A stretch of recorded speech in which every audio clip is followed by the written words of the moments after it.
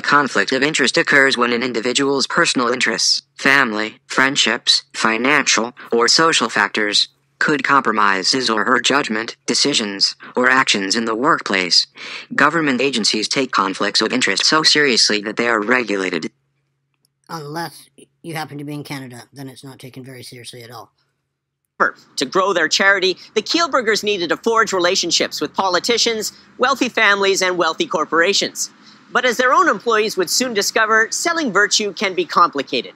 This is a story of the deals they made and the price we paid. That we have been waiting for.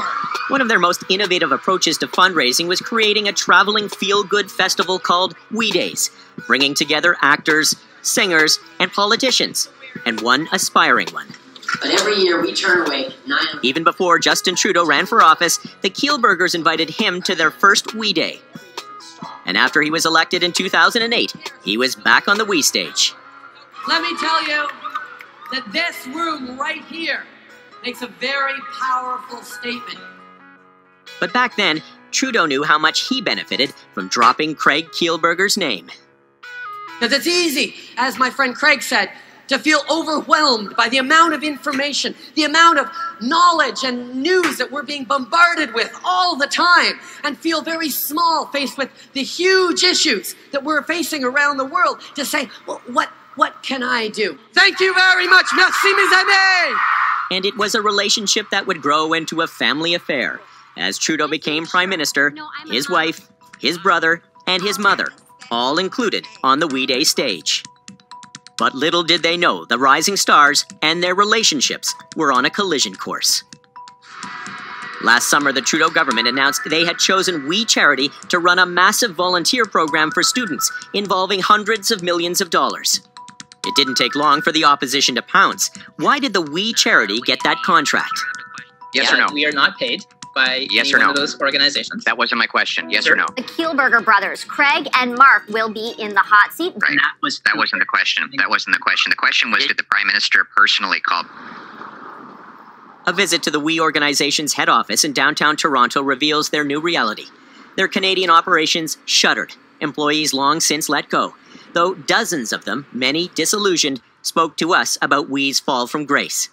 As for the Kielburgers, they speak of their accomplishments now in the past tense. So what do we got here? So we welcome school groups here, typically before COVID, 2 school groups a day, morning and afternoon. 2015, anticipation was in the air. We Day! Are you ready for a special guest? For the founders of the We Charity, Mark and Craig Kielburger, this was a crowning achievement. Ladies and gentlemen, Justin Trudeau was sworn in less than a week ago as Canada's 23rd Prime Minister. Today, he'll be taking the We Day stage along with his wife, Sophie Grégoire Trudeau, and is their first public appearance since their swearing-in ceremony here at We Day. How cool is that? So, ladies and gentlemen, please welcome, with a big We Day welcome, the Right Honourable Prime Minister of Canada, Justin Trudeau, and his amazing wife, Sophie Grégoire Trudeau.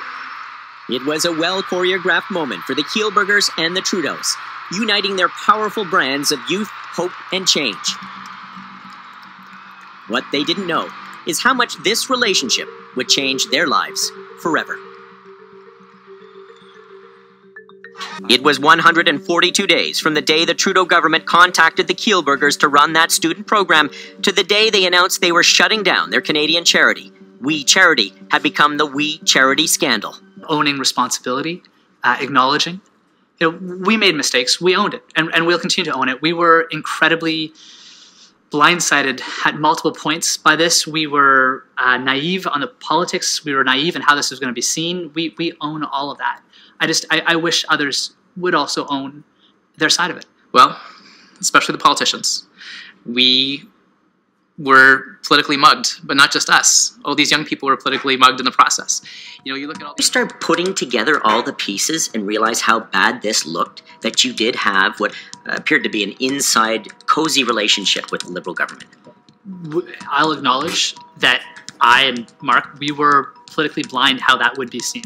Full acknowledgement of it.